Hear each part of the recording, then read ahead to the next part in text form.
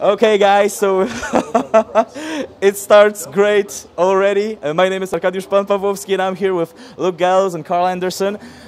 Two very, very positive big guys. Big guys. Yeah, let's, okay, so big and positive. So three big positive guys. Positive brothers hooting around. Yeah, that's amazing, guys.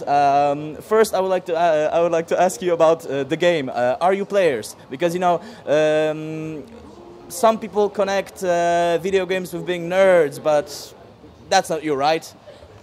I absolutely don't connect video game guys with being nerds because my kids love video games. They play NBA or I play the NBA 2K all the time.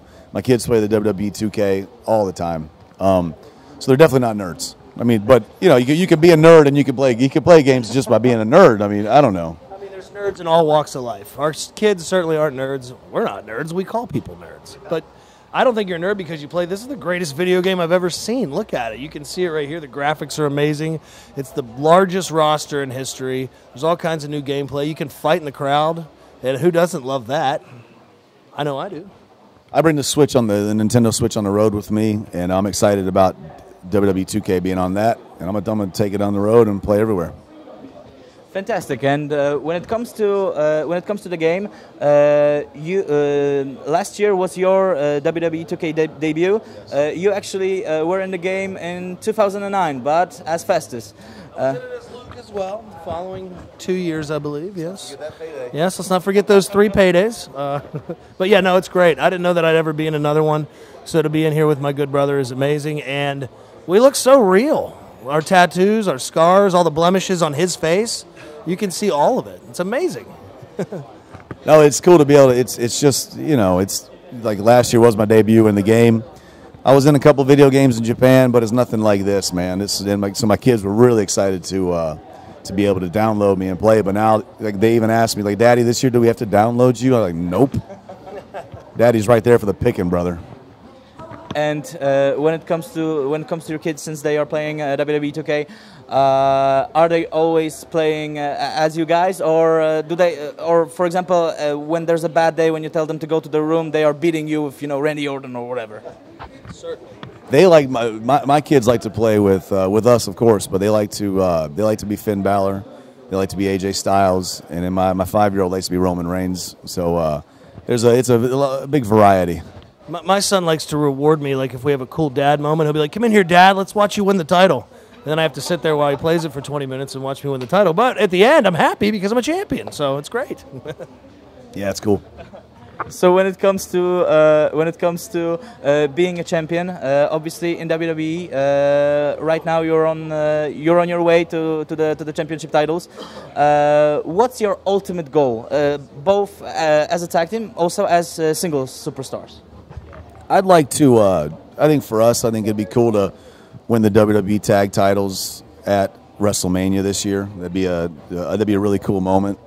And I think singly, I think at some point it'd be cool to WrestleMania with Roman Reigns. Man, he's the guy right now, and is it getting any better than that? I mean, no, because he's going to main event. So give it to me.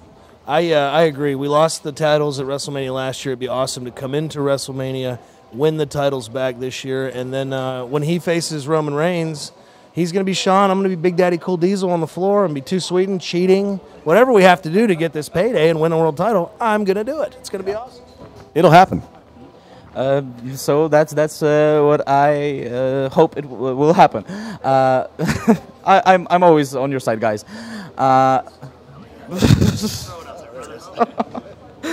Yeah, I'm a little loose. Whatever. It's okay. It's okay. What I actually meant to say is I was rusty. I don't know why I said loose. Whatever. Whatever. Yeah. Nothing wrong with that. Best interview ever. What gimmick? Okay. Guys, this is quite interesting. I didn't actually plan to ask you this about Roman Reigns, but yeah, he is actually one of the best overall wrestlers on the game as well, with an overall of 95. He's either the best or like one of the best. and he gets a lot of bad rap. What do you think? What do you think about his work? You already said he's the top guy. I would like to hear something more. Yeah. We staunchly disagree with people saying anything about Roman Reigns performing his craft. If I could build a sports entertainer, I would build Roman Reigns. He looks amazing. He's athletic. He's big. He's in great shape, and he's a great professional wrestler. I mean, we've been in the ring with him, and I think after the first time we went, wow, like this guy is the whole deal. He is the big dog. It is his yard, and it's fun every time we get to mix it up with him. We love it. I think Roman is like John Cena, like he's on a lot. He's on TV a lot. He's always featured. So I think the fans just take that as I don't think it makes them. I don't think it makes them hate him. It just makes them see him a lot, and so he elicits some kind of reaction. And after being in the ring with him, man, I can tell you he's easily one of the best I've ever been in the ring with. And if people say Roman Reigns can't wrestle, they are just saying it because they're lying. They just don't. They don't know anything about our business. It's plain and simple. He's a phenomenal AJ Styles, but he's a phenomenal professional wrestler. I was always a big fan of old school wrestling, and I know that in your work you can obviously see a lot of this old school style, brawling, stuff like that. Who was your idol growing up? Who was the person that you maybe tried to look up to?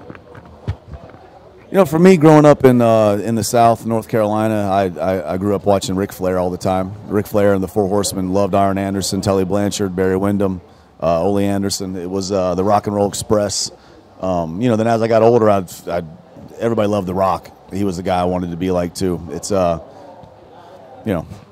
Yeah, I mean, I agree. I think that we're a blend of a lot of guys that we grew up watching because we have always been big fans of the business. So, I mean, Arn Anderson's a great example. He's one that I didn't say yesterday, but, I mean, from him to the WWE guys like Jake the Snake Roberts and Hulk Hogan, and there have been so many great guys over the years that we were such big fans of them and what they did inside the ring that I think we took a lot of that.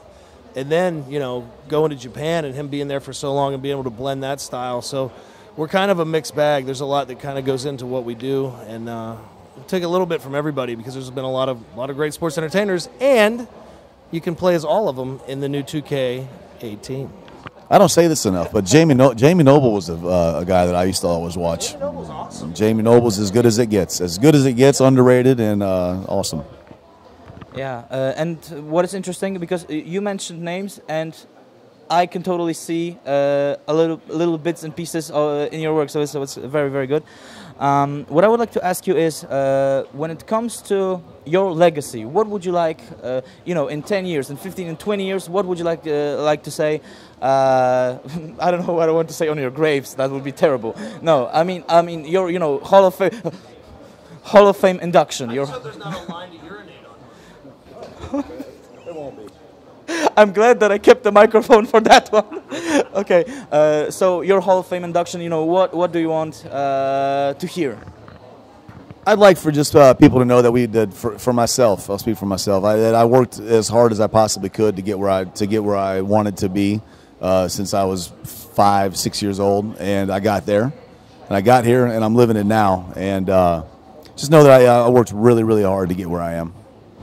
I think we'll be remembered as the original Good Brothers. We're great for the locker room. I think we're pretty damn good in the ring. And, we come from humble beginnings. It's the same thing. We worked our way up from small-town independents all over the country in America to going all over the world and doing our thing. And we've been blessed to do it. And hopefully we get to do it for another 10 years before they make that induction. Yeah, and we look forward to wearing the Hall of Fame ring, the Hall of Fame payday, and to teaching all the boys about the business when we see them 20, 15 years from now. Sit down here with me, boy. Let me teach you something.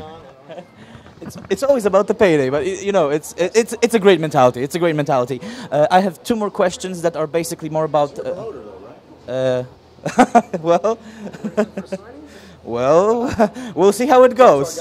We'll see how it goes. I have 2 questions more about wrestling as a whole. First thing, you were great as a tag team, but you were also accomplished single wrestlers. What do you think is the way to go for the tag teams in the future? Because there are different ways. There are guys like you, and I would also say maybe the Revival is similar in the way of more old school, methodical way, you know, hard hitting. And there are guys like, you know, the Young Bucks, for example, who are well, totally different. I don't think we need to get into details.